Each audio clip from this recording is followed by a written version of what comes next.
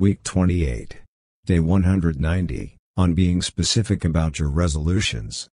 Instead of saying I'm never going to cheat again, say, today, I'm not going to do that thing that makes me feel weak and shameful about myself again. Neil Strauss. When setting a new resolution, be specific about it, and particularly about the way a certain behavior you want to give up makes you feel. For example, saying I'm not going to eat pizza anymore isn't going to be as visceral as saying I'm not going to eat that thing that makes me bloated, obese, and tired anymore. The former is a weak, non-emotional statement, the latter is a strong resolution that reminds you about the reason why you want to stop engaging in a given activity. This strategy works the other way, too.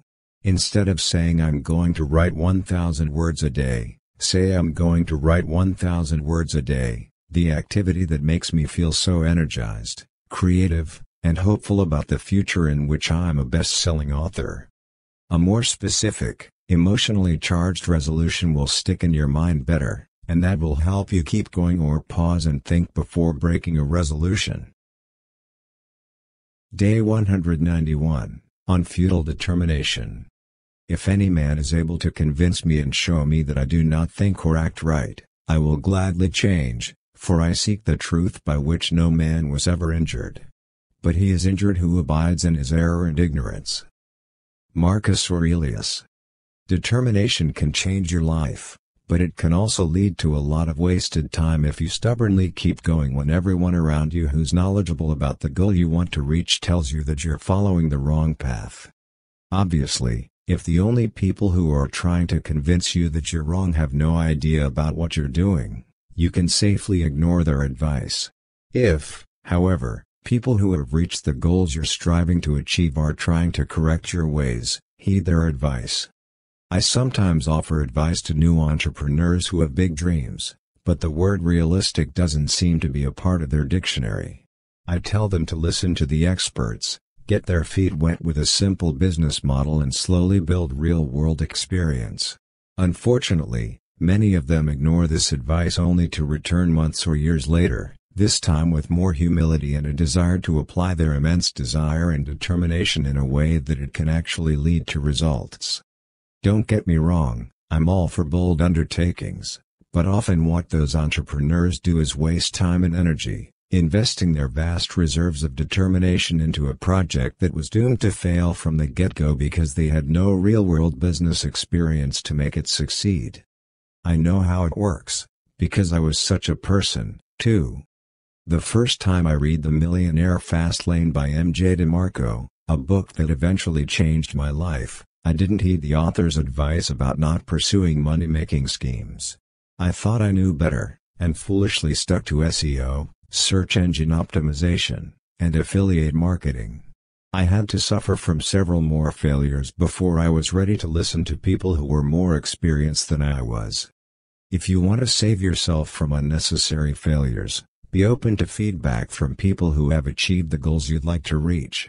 Don't abide in error and ignorance, digging for gold like a madman where hundreds of people had dug before you and didn't find anything. Day 192. On being in it for the long term. Tests compared new musicians who saw themselves as in it for the long term, versus just trying it. With the same amount of practice, the long-term commitment group outperformed the short-term commitment group by 400%. The long-term commitment group, with a mere 20 minutes of weekly practice, progressed faster than the short-termers who practiced for an hour and a half.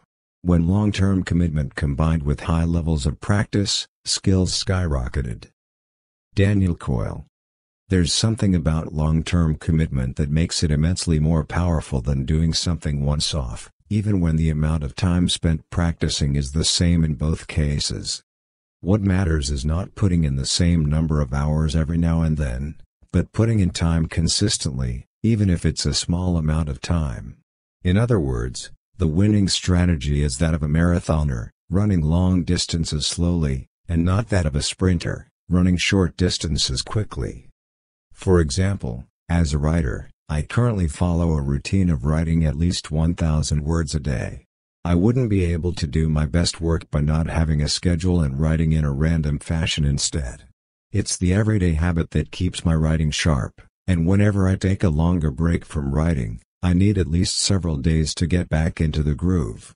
Consequently, I make sure that even if I can't write 1,000 words for some reason, I at least write something. Are your goals designed in such a way that you're working on them regularly, or are you doing them from time to time, in an erratic fashion? How can you develop a system that will ensure that each day or each week you practice for a set period of time? Day 193, on becoming a new person. If you want to be a new man, you have to stay in new places, and do new things, with people who never knew you before. If you go back to the same old ways, what else can you be but the same old person? Joe Abercrombie.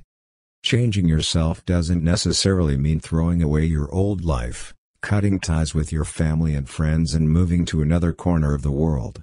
If, however, certain aspects of your old life clearly hold you back, it is necessary to replace them with something new to enable your identity to change. If, for example, your primary way of spending time is going to nightclubs and partying, don't expect to become highly productive until you get rid of that habit and embrace a new, less exciting, lifestyle. Some of your friends will probably resent you for it, but if they're against you doing what you need to do for your personal growth, are they truly your friends? Likewise, pursuing important long-term goals often means becoming a part of a new community, visiting places you've never been to before, and embracing habits that you've never thought about. It's understandable to feel some resistance toward destroying your old ways and replacing them with something new, but ultimately it's how you become a new person. For example, I was apprehensive about terminating my bodybuilding workout regimen and switching to an entirely different, bodyweight-based approach to exercise. I had to follow new experts, perform new exercises, and train in a different environment. There's no way around it. If you want something new in your life, something old has to go, no matter how sentimental you are about it or how scared you are that the new thing might not work well for you. Day 194, on pain and quitting. Pain is temporary. Quitting lasts forever. Lance Armstrong. Pain, particularly during strenuous exercise, is often so overpowering that you can barely think straight. However, it's through this pain that we grow, and it's a necessary part of the process, just like embracing discomfort in general is essential for rejecting instant gratification in order to accomplish your long-term goals.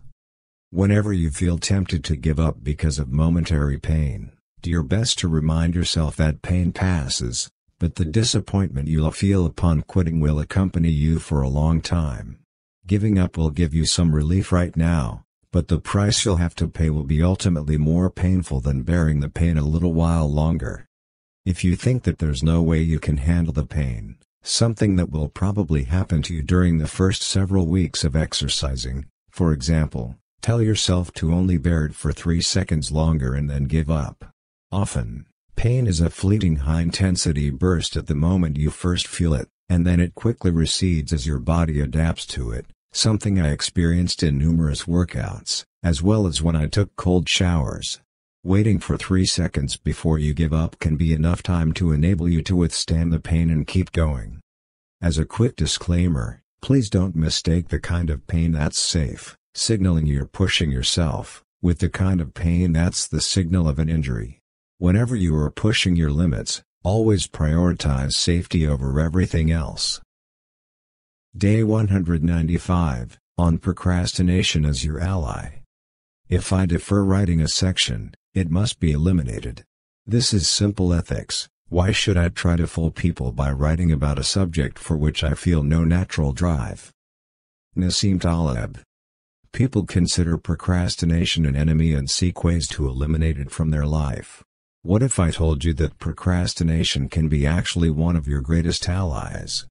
In essence, when you're putting something off, it's because you don't care about it enough to take action now. If there's no natural drive to get it done, then it means you're forcing yourself into doing something that isn't right for you. Perhaps it's the wrong action or you're thinking about it in the wrong way. Regardless, in both of those circumstances, procrastination tells you that you're lacking the right motivation. If you woke up in the early morning in a burning house, would you put off getting up for later? Likewise, if you care deep down about building a business, would you procrastinate about doing the necessary work? Playing video games instead of working would be a clear signal that you've yet to uncover a strong enough reason to give up gaming in favor of doing something more productive. The next time you catch yourself delaying action, reassess your motivators. If you're constantly putting it off, your chances of success are slim. Discover better reasons why, or give up and do something else that won't result in constant procrastination.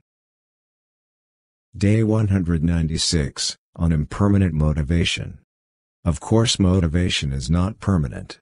But then, neither is bathing, but it is something you should do on a regular basis. Zig Ziglar. Don't assume that if you're motivated now, you'll be motivated forever, and if the motivation is gone, it's time to give up on your goals. You should draw your motivation from your personal reasons why, such as your desire to build a successful business to offer your family the best of what life has to offer, but you'll have to periodically do some spring cleaning and revise your motivators. Resist the temptation to give up just because you temporarily lack motivation. Instead of treating it as an excuse to discontinue your efforts, come up with practical solutions that will recharge your motivation. Just like you need to wash your body regularly to keep it clean, you need to regularly take care of your motivation. Replenish it whenever it drops and always look for new ways to strengthen it. I strongly suggest creating a document in which you're going to put anything that fires you up.